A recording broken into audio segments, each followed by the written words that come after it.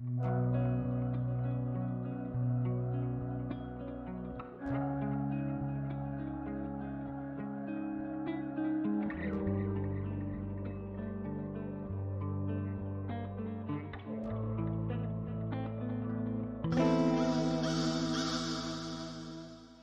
to Mysterious Goings On. We're going to get right to the show after these messages. They say what's old is new again, which seems to be a perennial observation. And that's why I'm delighted to welcome a nun-turned-archaeologist who takes us behind the scenes of an ancient Egyptian kingdom with parallels to today's America through two of her lively historical novel series. These two intriguing series, both powerful historical fiction, set in the fascinating period of Egyptian rule some 3,300 years ago. It's the Lord Hani mysteries and the Empire at Twilight series. They rely on author N.L. Holmes' extensive knowledge of this period in ancient Egypt and her vivid imagination to dig up the past and present a relevant page-turning set of mysteries.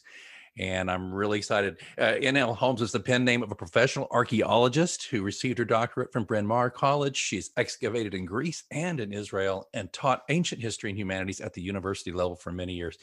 And she's always had a passion for books, which, of course, that's our sweet spot right here on Mysterious Goings On. And so I am so glad we could dig up a great author to speak with us about these fascinating novels. Welcome, N.L. Holmes, to Mysterious Goings On. Thank you. Thank you for having me. I gotta tell you, we talked to, of course, the past 5 years on this show, we've talked to numerous authors, particularly in mystery, thriller, suspense, genre fiction. And as I might have mentioned to you offline before we got started, it's oftentimes the historical vibe is usually a couple hundred years old at best. And here we're going back 3,000 years. I got to ask, cart before the horse or horse before the cart? Being a archaeologist by trade, was this just something that came naturally to you, or was it a different way? Well, it's certainly my professional training fed into it. In fact, I think what gave me the idea to start writing a series of historical novels was a project I gave to my students in a class on ancient Near Eastern empires. I assigned them to take these very few documents that we had referencing a particular event and try to reconstruct what happened. And of course, that's what historians do too. But it was pretty clear from the results, which were terrifically diverse, that it required as much imagination as, historiography. So I figured this was a space for a novelist to step in. It sounds like, the first thing that occurred to me is, as a writer myself, but I think I've gone back maybe 10 years. No, actually, that's not true. I did co-write a Western that's about 100 years ago. That's true. But even then, though, there are a lot of the things that I like to call, also as a former actor, a little bit of business. You know what I'm saying? There are things that you do to add that verisimilitude to the piece, correct? And for me, it's maybe the character will have a cigarette, or he'll go get a cup of coffee, or he'll look at his phone or something like that. I'm just kind of curious, and I know this is like a granular thing to ask in the grand scope before we really talk about what the books are about, but I'm just curious if you had any way stations that you had to conceive of with your imagination about how characters in their day-to-day business occupy themselves in ancient Egypt. Well, that was certainly an issue. And of course, I did all the research I could do. But then there's still the element of imagination beyond that. My whole goal is to convince people that these strangely dressed and foreign language speaking people of the past were just like us. I mean, they had the same emotions exactly. So I guess it's probably not too far off to picture what it might have been like. And I'm very concerned, as you point out, to create a visual picture of the world and all the other sensory information I can provide. So I hope the reader will kind of come along with me on that journey into the past as a real place. Yeah, I think that to a good many people, and I'm making an assumption here. Readers, cast your stones later. That a lot of people's concept of ancient Egypt is right out of Cecil B. DeMille to a degree. Yeah, that's probably true. I'm naming no names, but I have read novels that were about at that level of authenticity. And so I've tried to go the one better and really ground everything in fact as far as it's known. But the truth is, of this period so far in the past, we don't know everything. And so it's, even a lot of what seems like really really authentic detail may be made up because plausibly, I hope, but I'm having to fill in the gaps of our actual knowledge. I know it's apples to oranges to a degree, and but I wanted to ask you this, or just mention this, that I've been reading a lot about, of course, more excavations at Vesuvius, not the same place, I understand, but we are seeing so many things though that are just what you just said, Nikki, which is that, I mean, I think I saw something where there was like it's a stall or a vendor who had like a dog treats or something, and he had some doggerel on the wall that was excavated. Do you know what I'm talking about? Yes. Yeah, I think those excavations that get into everyday life are much more interesting and important than the palaces or what have you, although those have their place. That's when you really start getting a sense of these were human beings living human life as we know it. Yeah. Well, let's talk about the series, please. And you just take this ball and run with it. Tell us tell us a little bit about the series and what we need to know about these series, and why you think this would be a great place for mystery lovers in particular to get started reading. Well, the Lord Hani mysteries is set in the 14th century in ancient Egypt during the reign of Akhenaten, the so-called heretic pharaoh. So it was a time of extreme social, religious upheaval. People were, when he completely put down the old religion, it left people totally at sea, and their whole value system had been cut out from under their feet. So I think you must certainly have had the same kind of backlash as we've had in modern times with society. Technology seems to be moving too fast. And on top of that, there was a plague going on. So there's another level of parallelism. But the books themselves, although they're set in these situations, are mostly a whodunit, which is self-contained within each volume. And then there's political intrigue, which continues from volume to volume. And also a lot of family drama, which also has an arc throughout the whole series. So Hani is a family man with a number of children, and the little ones grow up in the course of the novels and what have you, and become more active in the stories. Oh, it's fascinating. And so it's an arc. It's a true series. But what I love about this is some of my favorite series are where the characters are allowed to age and they are allowed to change. They're not simply the same. And that's no knock on series where it's basically the same every time, but I really enjoy this because you're truly along for the journey of their lives, for the ride. You touched on this about parallels to where we are now. And, I think at first blush, you'd hear about parallels and you think, oh, that's kind of eerie, but it's really, as I did with the lead, and it's not, is it? It's like you've been kind of saying here is, Alex, we're the same people we were 3,000 years ago. We just have iPhones. I assume that's a lot of it. Is that fair to say? Is that Yeah, I think oversimplified? technology is perhaps the part of their lives that is most unrecognizable to us.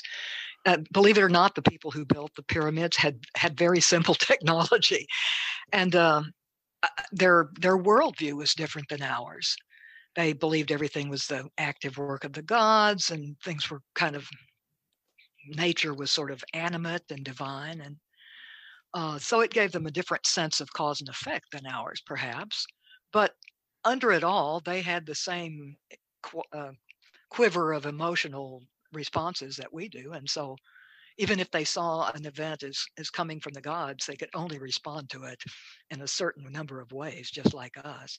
So I think looking at history as a process over time, you sometimes get the feeling that nothing ever changes, and to some extent that's true because we're the same animal from beginning to end. Yeah. You hope there's a little progress, that we're spiraling gradually upward in some ways, but sometimes you've got to ask yourself. Well, strange days indeed, as John Lennon said, most peculiar, mama. No, I'm with you on that. I'm interested, though. We were talking a little bit earlier too about the Cecil B. DeMille conception of Egypt, and I will tell you though that I, as a young man, when the King Tut phenomenon was in full bloom, then the touring King Tut exhibit went nationwide. I went to that and was just astounded by that. But that itself is more of an outlier, is it not? That whole, I mean, King Tut was not important to any degree, was he? Or am I mistaken there? No, he was a very minor king. He was 8 or 9 when he came to the throne, and 18 or 19 when he died. So they probably had to scramble to fill his tomb. But that being said, he was a king. He was considered a divine king. And the contents of his tomb, I have heard, would have been about the equivalent of 10,000 years of salary for an ordinary working class person. So you can see how much effort and expense went into the burial, even of a minor dead king. The king of Egypt was on a kind of a different plane altogether than his subjects. Everything in the country was thought to belong to him personally, all the resources. So you couldn't spend enough on your dead king. Yeah, and it's a far cry from where King Farouk ended up in what 1960, whatever that was. He was deposed, as I recall, and living out his Right. days in Italy as a kind of a uh, louche bon vivant. It is not the same. But what about though King Tut's father, that kingdom that came ahead of Tut? But did that set things in motion, or was that more normal? And then we had Tut, this boy king who didn't last very long. Did that become a situation where everything became a scramble for power, or were there chancellors in place to handle this stuff? Things seemed to move pretty smoothly. There was a gap between the death of Akhenaten, who really was the great disruptor. He was the one who had overturned everything. When he died, we're not even sure of what happened, but the names of several different kings keep cropping up, and one of them we think was Queen Nefertiti as a ruler. And then Tut comes along, and he is succeeded by his grandfather, since he had no children, no living children. And after him, a general from the army who was married into the grandfather's family. But that was the beginning of a peculiar phenomenon in the past, and that was damnation of the memory. They completely cut Akhenaten and his immediate successors out of their history. It was as if they never existed. And it was only when we started finding artifacts that testified to the existence of Akhenaten that we even knew he had ever been. So there was a backlash, all right. And Tut himself was kind of caught between the two. He was neither the overturning of his father's overturning of societal values, nor of the suppression of all evidence that he had ever existed. So it was an interim reign. So what can we glean? What, in your opinion, Nikki, what can we glean though today?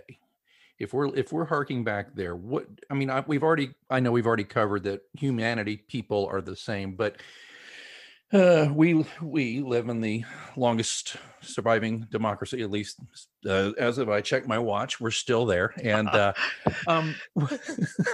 what can we glean there? And I guess, and sorry to compound the question, but is that in your work? Is you know what I'm saying? Are you reaching back but looking forward at the same time? Well, I think it's inevitable, frankly. One thing that we can learn from reading about this period is that you can't force change too rapidly. People just can't take it, and they will react mindlessly. It's just like a kind of physical pain they snap back against. I think that was part of the problem with Akhenaten, although what the people wanted was no issue with him. He was a total autocrat. But what the ruling class wanted, this was very important. He alienated the priesthoods, he alienated the bureaucracy, and those were the people, with the power to support or put him down. Also, I guess you could learn that it's always true that people have conscience issues.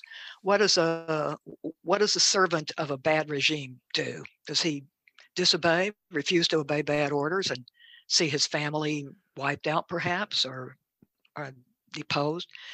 So I think conscience issues are something that are uniform or universal, at least, throughout history. And the fact that Hani is a good man, a principled man, trying to do his job without succumbing to the smoke and mirrors around him is probably something that anyone could identify with. Yeah. No, I mean, there have been, sorry to use this term, there have been a deep state as long as there's been a state. Is that fair? Pretty much. There's always a bureaucratic class that keeps things running, that is probably has saved civilization as much as hindered it. I don't know. But that's interesting what you're saying, though, about people. There's so many of these key events, I think, like the burning of the library at Alexandria, when people just, like you said, they just snap. It's too fast, and they're ginned up for whatever reason, and things get out of control. I heard something interesting just recently on a program about how politicians might be better served to follow the people to a larger degree than they do. To me, that sounds antithetical. I mean, I'm like, well, no, we elect people to be leaders. We don't elect them to just do what the mob says. But to your point, if you go too fast and things move too quickly for people, they can't. I think you said they can't handle it, or a large degree, right? And then we have the pitchforks and torches out there, right? Exactly. And I think technology is another thing that can move too fast.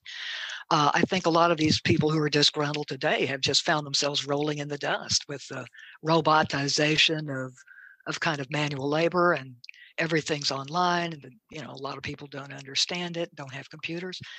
So I think all of that plays into a kind of generic alienation that isn't a good thing.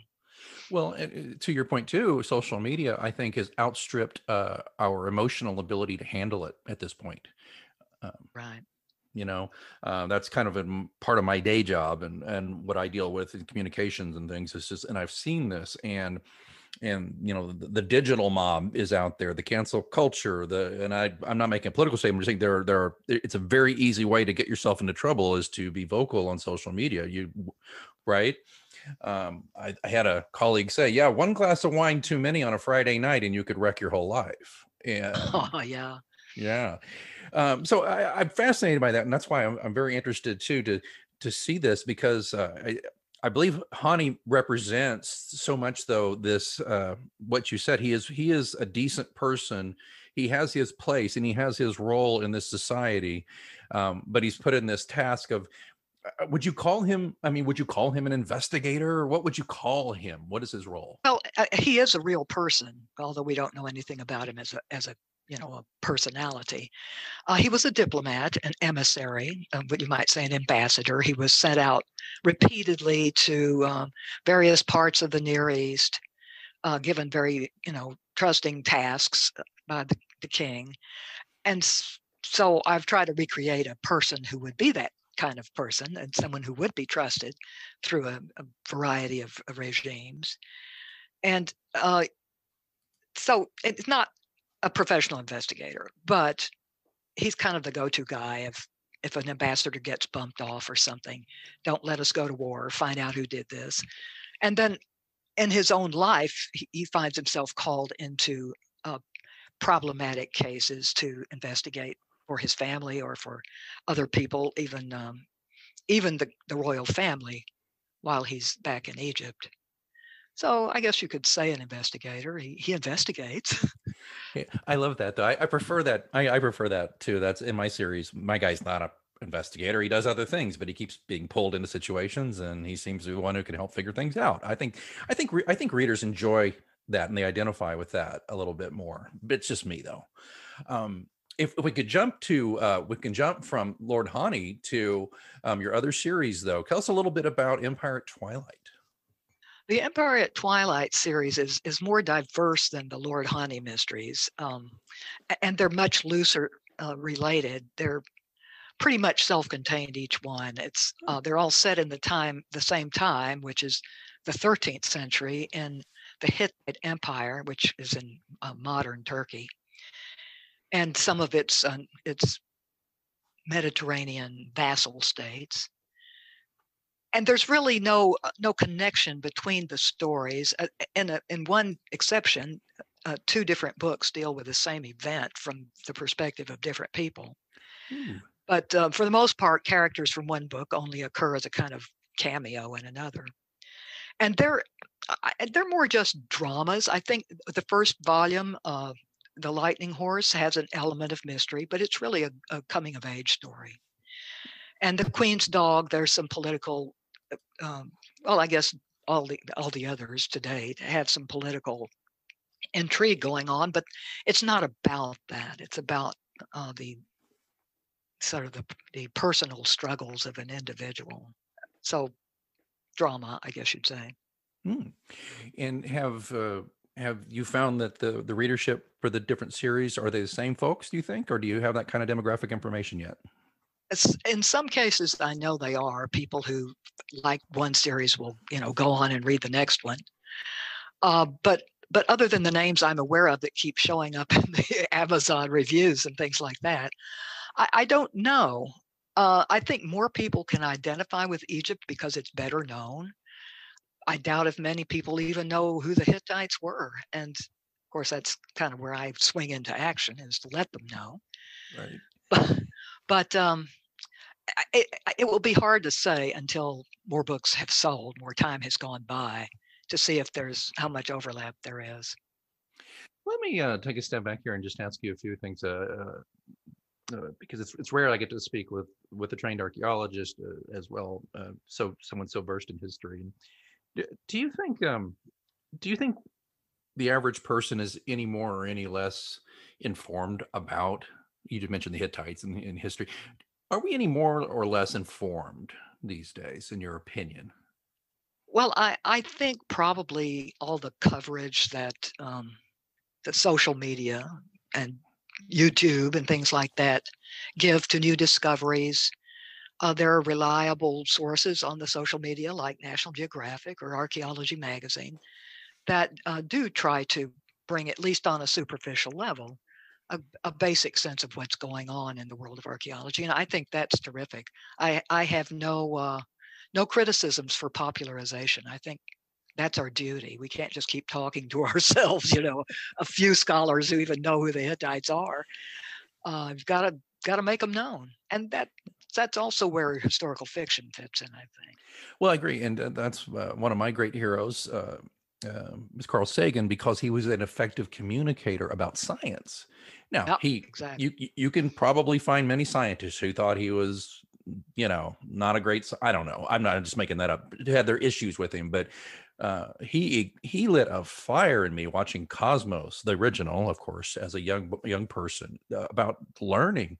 I mean, it's pretty weird to see. I'm sure my parents were, why did a 12-year-old ask for Broca's brain for Christmas and read it? Now, I don't pretend I understood it all, but I read it. So I'm always gratified to see, particularly in this, to paraphrase Sagan, this demon haunted world we live in, to see that there are people like yourself who are finding ways through thrilling fiction to spark an interest. I'm the type of reader too. I will start plowing into your books, and then I'll be like, I don't know anything about Akhenaten, but I'm going to go find out, and I'm not going to stop at Wikipedia. I'm going to go to some real sources. So I just think that's fascinating. Can I ask you though, is there a misconception as an archaeologist? I know it's the Indiana Jones question, but is there a common misconception you get about being an archaeologist? Do people come to you all the time with kind of the same question or thought? Well, the first misconception that I get a lot of is, oh, you dig up dinosaur bones. No, I don't mean to laugh, because that's just a misconception. Right. Archaeologists deal with human remains, artifacts of human manufacture. And probably the second question I get a lot is, what's it like to go after treasure? Or, what's the most fabulous thing you've ever found? And I don't think many archaeologists look upon it as a treasure hunt in any way, shape, or form. We're looking to uh, recreate life, human life in the past. So all the gold in the world, it's just trouble for the excavator. The government of where they're digging will shut it down, and that you have to have guards. I mean, it's a terrible burden. What we'd rather find are items of people's intimate lives that shed light on something we didn't know before. And I've got to say that the most impressive or moving artifact that I've ever been present when it was excavated was a large vase, maybe 3 feet tall, that had broken into about 250 pieces. And when we put it back together, we found that the entire surface was covered with handprints. And there was something, this was a unique handprint. It could only have belonged to one person in the history of the universe. And I found that so moving. And it was like they were reaching up from the past saying, remember me, worth more than all the gold in nuts too. Oh yeah. Yeah. Well, that kind of does get in a way the Indiana Jones thing too, where one of the competing archaeologists says, "Look at this cheap timepiece. It's worth 75 cents now or whatever. You bury it for 1,000 years and dig it up, and it's priceless." Because true. I'm afraid that's true. but it's priceless in a different way than money, really. I was just seeing something on the news this morning about a step plate or something in England that was found. It was an old Roman, part of an old Roman, a step, you step on it to get on your horse. I forget what it's called, but found that, and somebody had been using it as a step plate, or maybe it was just a piece of not pottery, but a piece of something that was there. And it's just so interesting that those things keep popping up. And you're talking about how you're on a dig or something, and sometimes in popular culture, archaeologists get made to be the bad guys in a way, because it's like, okay, everybody stop progress so we can use our little paintbrushes to start looking for things and stuff like that. Is that doesn't happen as much as I would assume, as we see on popular TV and stuff like that? I don't know. I think it happens, or should happen, quite a lot, particularly in old places like Europe or the Near East. Every time you sink a foundation for a building, you're likely to hit medieval things or earlier, and once they've been destroyed, they're gone, and part of our history's been lost. So that is a problem for archaeologists in cities that have been continuously inhabited for thousands of years. Places like Beirut or Damascus, older levels were scraped off by the Romans, who wanted to reconstruct, their own buildings, and now we come along and want to scrape off the Romans. It hurts, I have to say, although you can't stop life in progress. On the island of Crete, we used to have trouble a lot with the local farmers, who would actually destroy Minoan tombs and things like this, because they knew that if the archaeologists came, they would be pushed off the land. It would become public land, and they didn't want to lose their olive groves or something. So, there's a balance in there somewhere, but I'm not sure where it lies. Oh, that's fascinating. That is fascinating. I hadn't thought about that. Yeah. I guess here, part of the world I'm from, grew up in Oklahoma and this area. I'm in Missouri now, but I think the things we would typically find more than anything else would be, you'd be lucky if you found an arrowhead. Yeah. Which would be a lovely thing to find. I used to actively go, I've already let you in on what kind of a child I was. So I used to go digging in the backyard. A fellow nerd. And I was like, I just know, I asked my father if I could help him dig his tomato garden. And he was like, oh, you want to help? I was like, yeah, I like tomatoes just fine. But I was just really hoping I'd hit something good. Yeah, I used to do that too. Did you really? Oh, well, yes. And you've had it, just to briefly touch on, you've had such an interesting life. So you were a nun for 25 years? Pretty close to 20 years, yeah.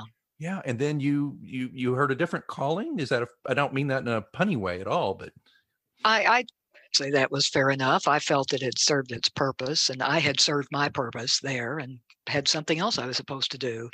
And I think in retrospect, it was teaching. And what are you doing? Are you a full-time author now, or are you still teaching? I am not teaching any longer. I'm writing full time. That's right. Yeah, right. Well, it's a full-time job for sure. Well, tell me, Nikki, as we got to wrap up here, but tell me, what's something that people should know about these series? Which one should they start with, or does it matter? Just start with one, or of course, as the writer myself, I'd say buy them all. But where Right. would That's my my line. where would you start? Well, I perhaps the Lord Hani mysteries, because they appeal to people who like cozy mysteries. Yeah. But I have to say, and this is not flattering to myself, the first one of that series is pretty dense.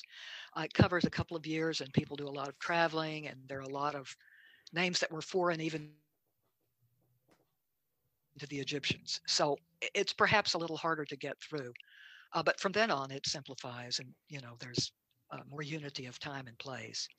As far as the other series go, I think those books are more approachable, although after The Lightning Horse, they're pretty intense emotionally, and there's some violence. So if people don't like that, then that isn't where they should start. But so far, the response has been good. So I think, there's something someone might enjoy too. Yeah, and listeners, they're very well reviewed on Amazon, and that's a huge deal. As I've whinged about for years on this very show, how hard it is to get people to even write a starred review on Amazon, but then to get a starred review that is so celebratory of the work. Kudos to you, Nikki. Congrats on this. That's wonderful. So I will tell you, is Amazon the best place to go for the Lord Hani mysteries and, of course, the Empire at Twilight series? Amazon, Kobo, Barnes and Noble, Apple, Google Play. They're everywhere, and even some brick and mortar bookstores somewhere. What are those? I don't know. Someone has been buying them in quantity, so I assume it's a bookstore. Well, I was going to say we might require your services as an archaeologist to find a good one. True.